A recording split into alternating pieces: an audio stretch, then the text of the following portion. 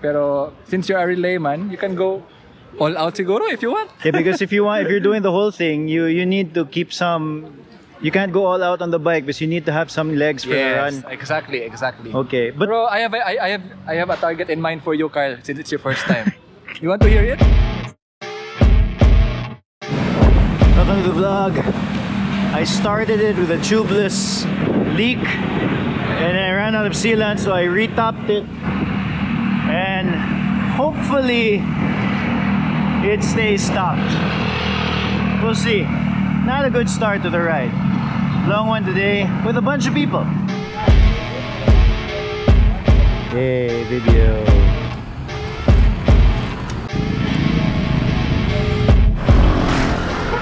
Mik, come on, boy. What's up,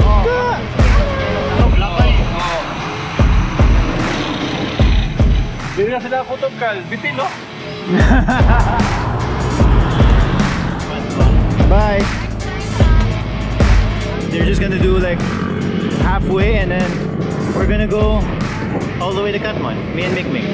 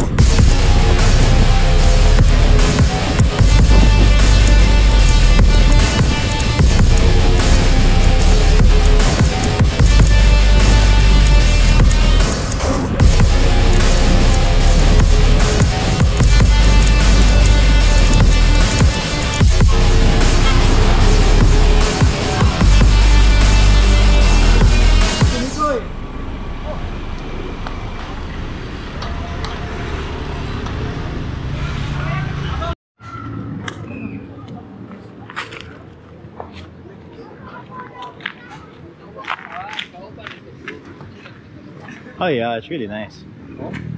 Before pandemic, by swimming there. Nice na siya nga. Perfect place for swimming, then bike, then run.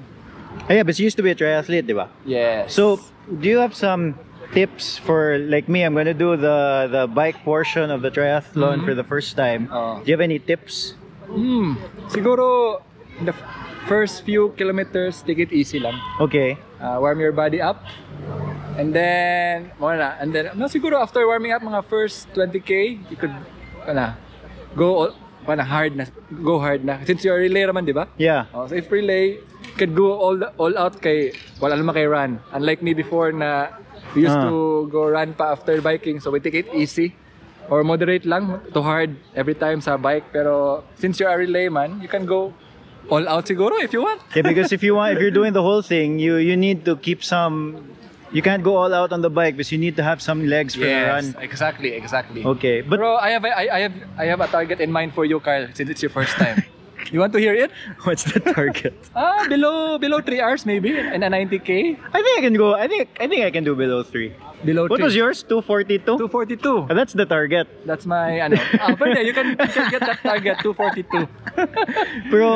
Pero like diba there are some rules with Ironman, like no drafting. Yeah, no drafting, and then bawal ang drafting, so you need to have some pila ka meters behind your cyclist in front of you. So I'm not sure, mga 10 to 20 meters. Oh yeah, that's a lot. Meters siguro. I'm not sure na sa exactly pila ka meters, basta bawal yun ang drafting sa Ironman. So if you want to overtake, I think you have some time lang na to overtake, so pila ka seconds lang to let's say like 10 seconds to overtake, something like that. If you can't overtake, you must go back down na lang ka. So if you overtake in the Ironman, you have to really commit to the overtake. Yes. Okay. A marshal will, siyempre mga marshal is riding in a motorcycle, so they will check on you while you're overtaking. So you need to overtake, commit ka to overtake. So when you did it before, you're able to stay in that aero position the whole time? Not all the time. Kuan lang siya. Siguro 80% of the time. Kay, di ba, we have the Marcelo Fernand Bridge before? Siyempre, di maka-aero while climbing, so relax ka dapat while climbing. So 80 to 80% of the time naka-aero ko during the flat. Pero most of the flat, aero position, Jud. Okay. Aero gains, bye. Aero gains, yeah. So aero gains are real. I noticed. Okay. So right now, I'm doing the relay side, so just like you. Pero do you have any goals? Just to finish the whole 90K. Ah, wala kay... Ikaw mo kung yung mga goal. Nah, let's go. Let's go. Tell me about your first Ironman. Full or the half? Yeah, Half? yeah, the first one. I used to ride road bike. Ito ang gamit na to. And just like you, I put aero bars. And then? And yeah, okay naman.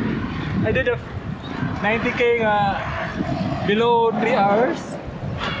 And then since niulat ko sa bike, nahurot ko pag-run. So what, the cramp ka sa run or? Cramp and super tired. Bonking. Ah, yeah? I bonk. So you're just walking? Walk run. Because sa bike, I had a target mga sub 3 bitaw. Ah. So, sub 3 hours, so I bonk in the run, Jud. Really? Yeah. So you need to manage everything from swim, biking, and running.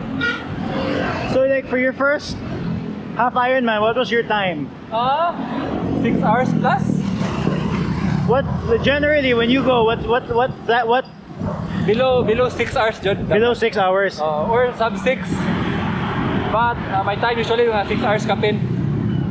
6 hours 20. Yeah, that one. Even like once you already did more. Yeah. Pero katong na-bonk ko, almost 7 hours so mga 6. Ah, really? Far 6 hours to siya. Yeah, I think the first time, dude, it's really like you don't know pa ba?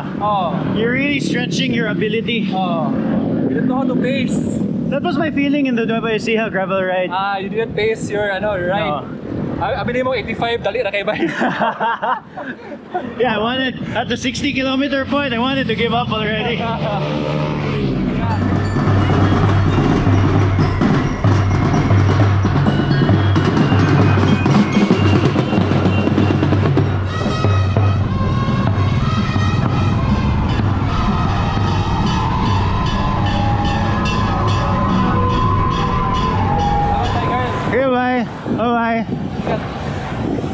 So after talking to Mik, I got a little bit worried about the rules of Ironman. So I decided to like look it up myself. So apparently you have to stay on the right side to avoid illegal positioning. So whenever you overtake on the left side.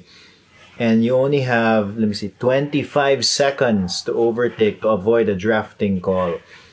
And then also to avoid getting a drafting call, you need to stay 6 bike lengths away from the person in front of you. That's about 10 to 12 meters.